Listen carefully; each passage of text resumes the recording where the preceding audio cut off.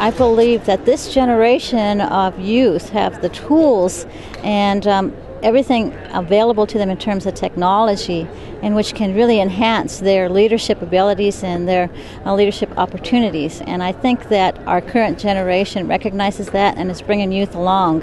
So the marketplace at NCAI is a space that allows American Indians to sell their crafts and to get their word out about their work that they do.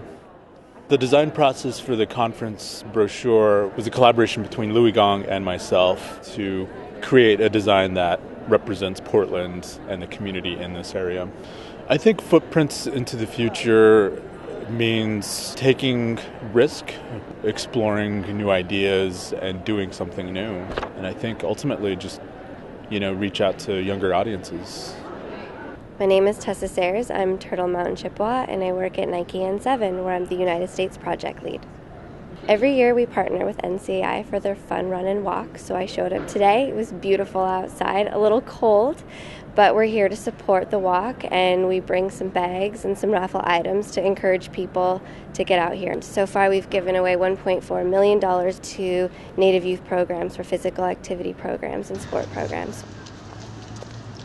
Here in Portland, Oregon, we're the 9th largest urban Indian population in the country, and so I think that accounts for over 38,000 people that identify as American Indian or Alaska Native, and they have a significant impact on the local community. They're doing a lot of different things, whether it's in the nonprofit sector, government work, business. There's also the Native Professional Night events that we are doing as well, and that's really about empowering the community members to come out and generate deeper relationships through socializing, networking, and really figuring out how we can support each other.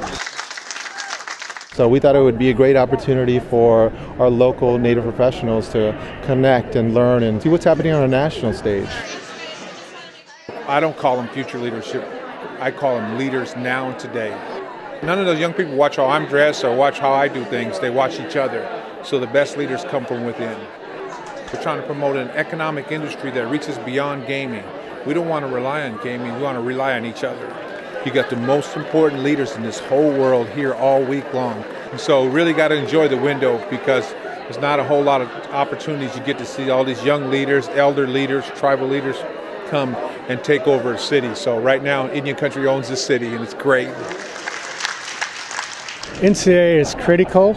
NCAI is there to make sure we protect our resources, not only in education, but of course there's economics. We talk about all the cuts that are going on in the federal government.